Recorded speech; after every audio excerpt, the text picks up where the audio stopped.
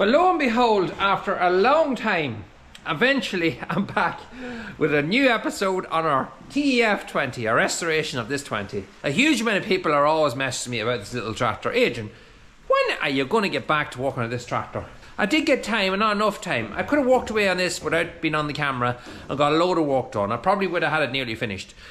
But that's not what this was all about. I wanted to share it all with you guys, well, as much of it as I can. So I don't like starting a job if you're always thinking about you have to be somewhere else or rushing, because there's no fun in that. So guys that are restoring tractors kind of understand probably what I mean. I like to take my time when I'm doing something, and that way I can do it right, because when I'm in a rush I completely fall apart. That is just the simple fact of it. So we're back at the tractor anyway. I'm wearing a jacket, a hoodie, a t-shirt. I'm packed with clothes here at the minute because it's extremely cold. We're just after having a storm here.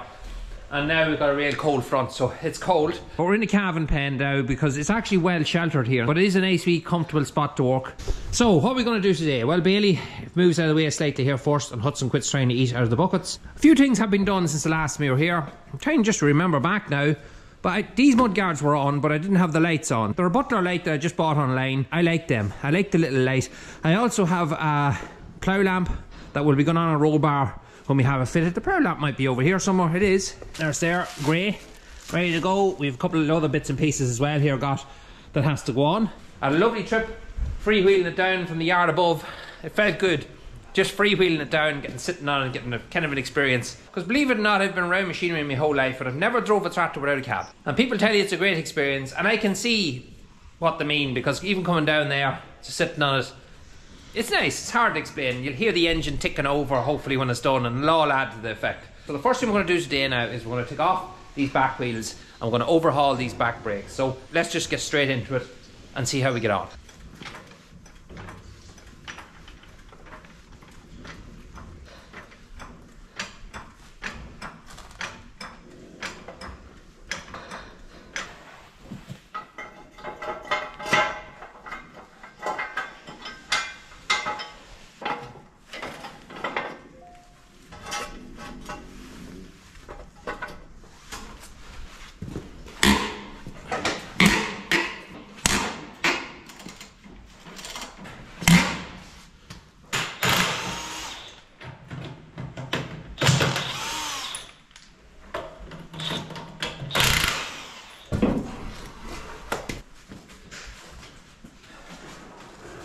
Okay, hold on a second.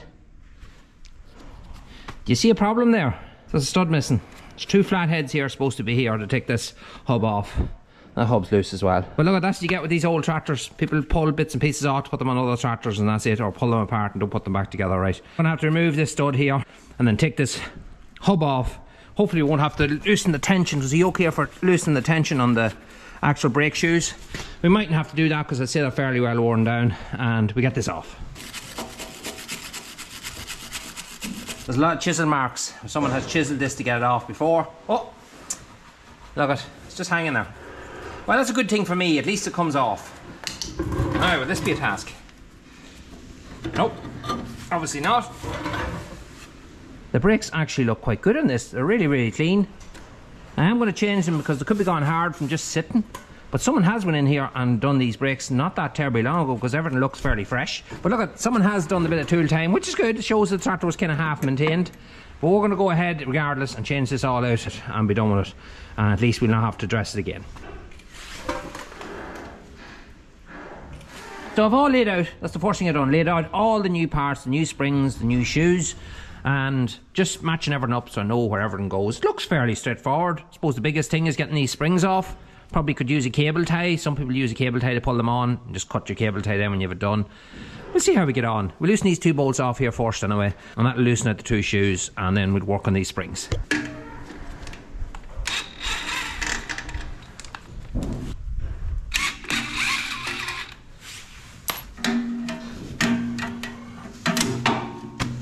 There we go. Okay, that's that. And there's our brake shoes. Off.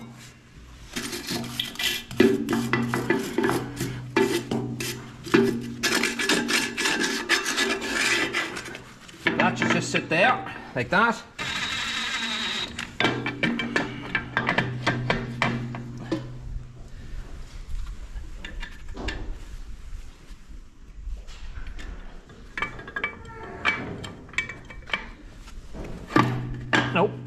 get in.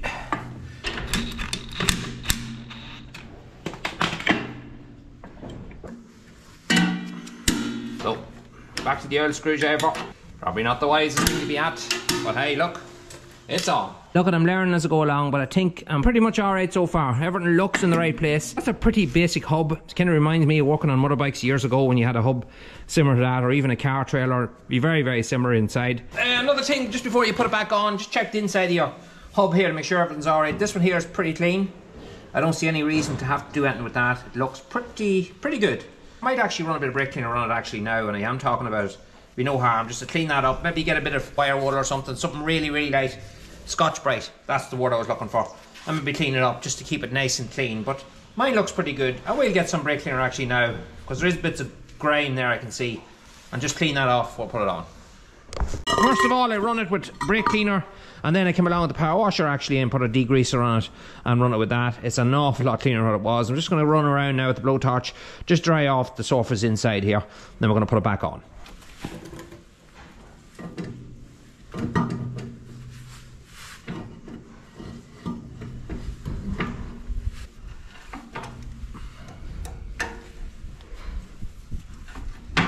Just keeping it in here with my hand so it grabs.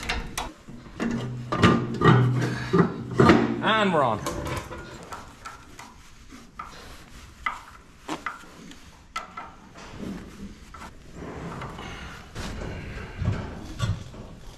Oh, it's close.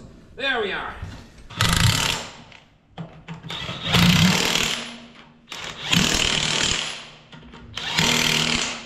Now I'm not going to put you through that again. It's the very same thing on the other side, just exactly the same as what we did there. We'll pick it up when we've that side done. Another little mistake I made was when I put all these brakes on, I went through all the boxes, made sure I had all the kit here in front of me so I wouldn't leave anything behind. Well, I didn't check all the boxes because I found two of these in another box. And those of you who don't know what these are, this is your adjuster for your brakes. You would have seen me wrestling with it, trying to get it back on the first wheel here. And these go on, and these basically connect up to this lad here that you see me loosening, and you adjust them all the time as the brakes wear down. And here I am with the two wheels back on and these in my hand. So it's always worthwhile to check all the boxes before you do these jobs. But I have got a little bit of relief on my hands because these are the wrong ones. These do not work at all. Ones that go on this tractor are completely different than these. These two ends are the same, but this is not like this at all. It's a long flatted tooth area. But the fact that they're wrong means I can complain about them, and it takes all the concentration off the fact that I forgot to put them in. Now, the little front of this tractor, Hudson's just going to explain it here. Nope. So next thing we're going to move on to is our front wheels. Now, I'm shaking this. There's a little bit of movement in it, but it's not massive. Just take this off first. I have new ones that have grease nipples here, which I find are far better, just to get the grease packed in around these. Next thing we're looking for now is a split key. The leg of it there. Just straighten that out for starters. It looks to me that came out too easy. I wonder, is the hub just loose? I'm going to jack it up a little bit now and try to tighten it and see, will that fix that? There's a little bit of play. You see that play? Yeah, it's definitely there. Look, we'll stick a socket on it and see what it does. There we are. That needs no bearing. That's tight. That just needs to be tightened. That's all that was wrong there. That doesn't need to come off. That's a good result. If you don't need to replace it, don't touch it.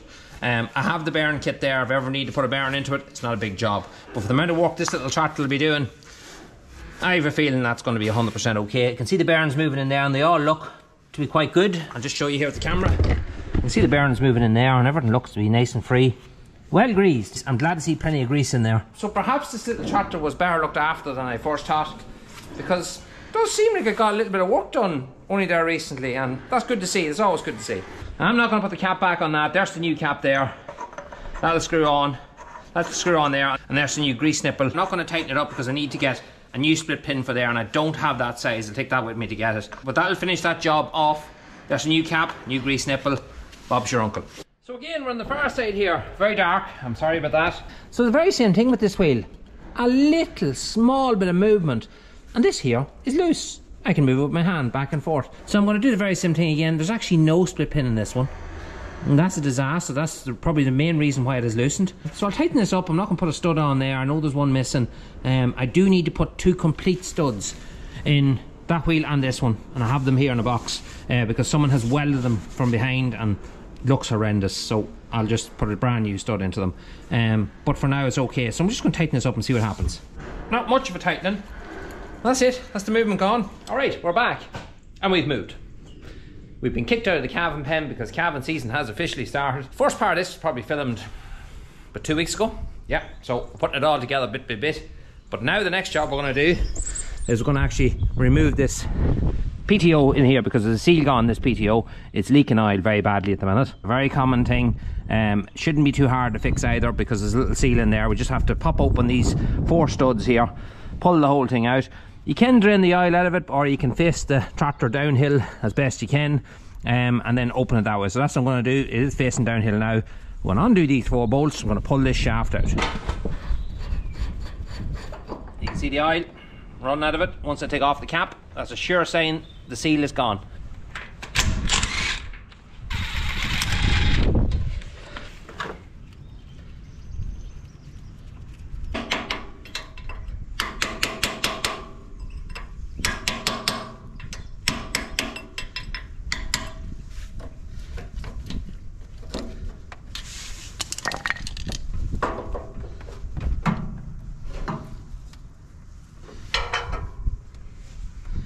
Oh, that ain't a great colour.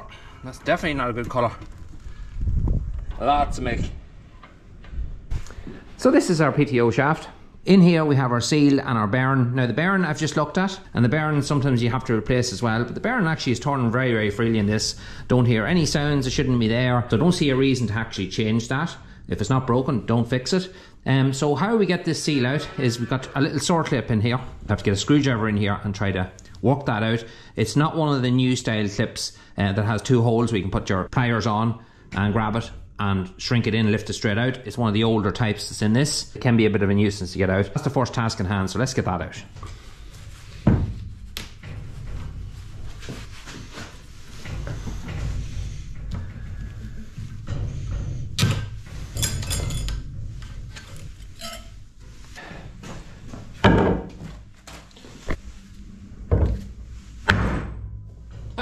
That was easy. Let's quick clean. So we're ready now to remove the seal. So that's not a big job either. Set it in a vise.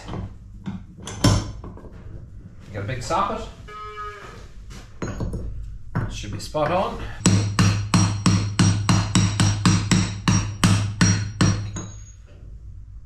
That's coming out there nicely.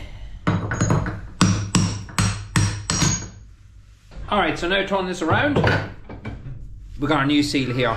New seal compared to the old seal is a bit different. This is a kind of a felt seal. Look at it, it's just moved on. New technology. It's got a lip in here now that didn't have before. But anyway, let's get the new one in. A little bit of oil just to help it to seat.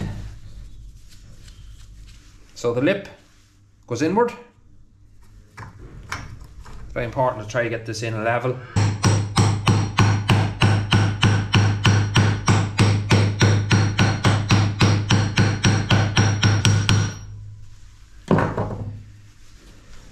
So there's a little sword clip in here that stops you from putting it in too far. That's it there, but that's all seated up there nice and tight against it, so we definitely know it's in the right place. So that's that job in. Nothing difficult about that. So you just screw on your cap.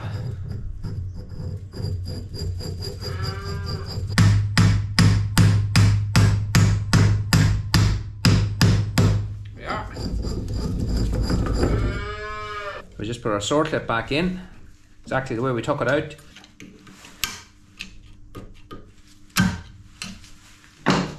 Right, stuff this hole for a second and stop any dirt from getting in. There we go. I want to clean up this edge.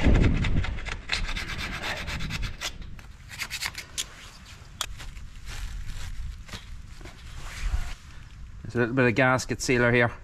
Now my tub busted. I don't know why it busted, so I had to cut it down the top just to get this sealer out, but this is fine just to do it this way. I wasn't going to throw it out. I'll actually put a cap on that. It might actually keep. Just put it on my finger like this here. As long as it's on it, that's all that matters.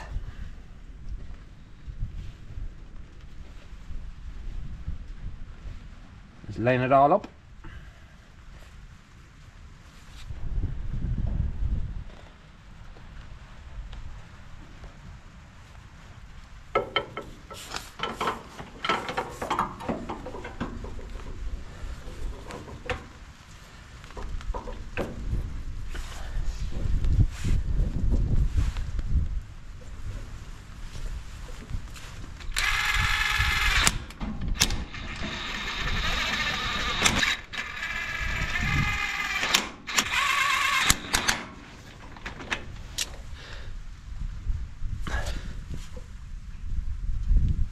Right, so that's that job done.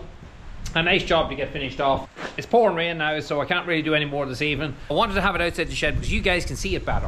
One's a bit of daylight rather than having it in here. Although I have good lights in here, you just get a better visual of what I'm doing. There's nothing as bad as trying to watch something when it's too dark. So that's the job done. Brakes is done now. That seal is finished. I'm going to push it back in here now this evening. I'm going to put new oil in the back end of that. Very, very creamy. Moisture must have got in. Once moisture gets in, it turns that milky kind of colour. So that top lift section there, you can see already from the day it came, is a different colour. So I'd say what happened is somebody had been working in there, or maybe the other one was cracked and water was getting in, and that's why they put a new one on the top. Normally what can happen is the draft unit, as it is in this one's completely seized. We have a new one here in the shed to put on. But it can actually pull the bolts and actually can crack the housing, and that's probably what happened. So we will be taking that back off. I have a new gasket for that top cover. We're going to have a proper look at it and fix that draft unit correctly and just leave it all right. Right, so it's the following day now. I got rained off the site yesterday, so couldn't do any more. I'm going to take off the diesel tank and I'm going to fit a new pipe here. This little pipe that goes up onto the diesel tank. A brand new one for those because the treads is gone where it goes into the diesel tank there. So I'm going to tidy up all these pipes as well. There's a bit of rust, surface rust on them, just with a bit of wire wool or something like that. I'm going to spray it down then with diesel and stuff just to preserve them. I have to get in here, there, you can see it. There's two frost plugs in there, and this one here is sitting out, and there's a bad water leak there. Don't know how I want to do that without taking off the whole steering column just to get at it, but maybe someone knows of an easy way to get that frost plug put back into place. It's only a little cap, but you have to hammer it in straight, and I can see here on this one someone has hammered it in from an angle with a chisel, and that's exactly why it's leaking. Another little thing I have to repair is that little hole there, a little bit of oil coming out and seeping down. That will be done as well. These little things I'll do off camera because they're not that terribly interesting. We'll fix all that stuff and have it ready so the next time we do a video on this, all that'll be sorted. Another thing will be we'll have the bonnet on properly and hinged properly because I have new hinge bolts for that as well, so I'll have that all done too. Maybe the next video will be, will it start? You never know, so we'll see what's going to happen. Sorry there has been a bit of a delay in these videos on putting it up with the Ferguson, but doing the best I can. It's just I don't often get a lot of time to work on it, but I will get more and more time now, maybe over the winter time. I don't know where, but I might. We have a new set of wheels for it. I'm not going to put them on probably close to the springtime because I want to just get the thing running first and started and all, and then we'll throw on the wheels. It'll only take a few minutes. So we have new wheels, rims and tyres that'll be going on it, but I still have that deadline, and I want my father to be able to get up on it and drive the tractor and enjoy it like the way he used to enjoy it years ago, because that is what this is all about. So hopefully that day will come sooner rather than later. Another thing we just got here is we got this cover for the battery. That cover just fits over the battery there. I have to bore out these two holes because only a remold, it's kind of a plastic material, and put two rods down here to hold that in place. I got a phone call from Ronnie Martin. Ronnie Martin would be one of the guys in Martin's garage where I bought my tractor earlier on in the year. He rang me back about 2 months ago, 3 months ago, and he said, we have a company that supply parts to us. I think they're called Quality Tractor Parts. Just hold on 1 second, I'm going to look it up here on my phone. QTP, Quality Tractor Parts Limited. I don't think I ever got anything of them before, but they supply parts to me to Martin's garage, and they'd be watching my videos, and they said, hey, we're going to leave that out for that man. Time to come and pick it up. Appreciate what he's doing with the tractor, trying to restore an old tractor. So that's a gift from us to him. So that was a really nice thing to do. That's a lovely part to get because it can be quite hard to get. And I was really, really appreciative towards that. There are some really, really nice people out there. We're missing a banjo bolt for the back of this auxiliary tank. A fan managed to track one down straight away, and the response we got several messages of people saying, we have one here, or we can make you one even as well. It's great, the level of generosity is out there, so thank you so much to them. We'll talk about the banjo bolt and things on that guy, because I can't remember his name now, but we talk about that in the next video. Another good group to join in with if you're working on a Ferguson or something like this is Friends of the Ferguson. They're on Facebook. And when I bought this here, I got contacted with two guys that are in the Vintage Club Society. They contacted me and they told me to join that Facebook group. And you know what? They're a brilliant share, lads. Anything you want to know, just ask a question and they're more than happy to help you. They'll just give you abundance of knowledge, world of information that you need if you're restoring a tractor. One thing I will say about the brake shoes, in case someone asks, do you see that little 10mm bolt that was coming out? Well, in the kit I got springs to fix them shoes on. Now some people say them 10mm bolts were added after and it should be the springs that's on it. I don't know. I only found this out after when I had the whole thing done, but I heard from a couple of different people that them 10mm bolts actually were the thing and there was no springs on some of them. So is that right? Is that wrong? I don't know. If it is a thing that's wrong, then it's not hard for me to open that back up again and put the springs, because I have the springs for it. So comment down in the comment section if you know something about that, but I think it's okay the way it is. But if not, let me know in the comment section below and I'll have a look at it again. Anyway folks, thanks very much for watching as always. If you haven't subbed, now is the time to do it. Give us a like, you can follow us on Instagram, Facebook and on TikTok. Until the next one, talk to you again.